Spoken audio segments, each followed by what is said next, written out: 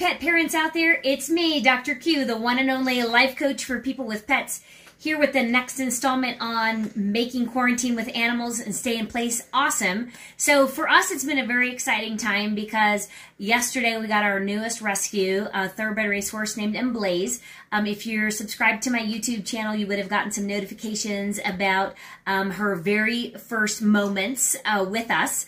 What we did not share with you is the medical care that we did with her last night. After letting her have the day to sort of settle in, we needed to go ahead and make sure that we took care of some important medical things for her. Vaccinated her, dewormed her, she had some ticks that we had to get off of her. So we may upload some videos later on that show you some of that. Today was the first day that she met her new companions face to face. It was a little rocky in places, but that's how it goes.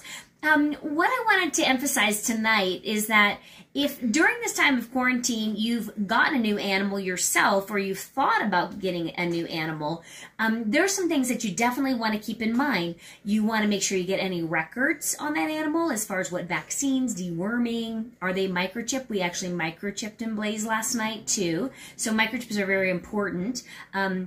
Oh, there's no growling, kitties. So we want to make sure that we have vaccine information, microchip, deworming.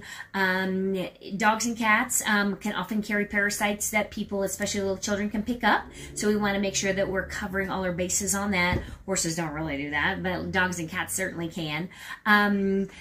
Making sure that you have a tag for them, collar, leash, registration if that needs to be done.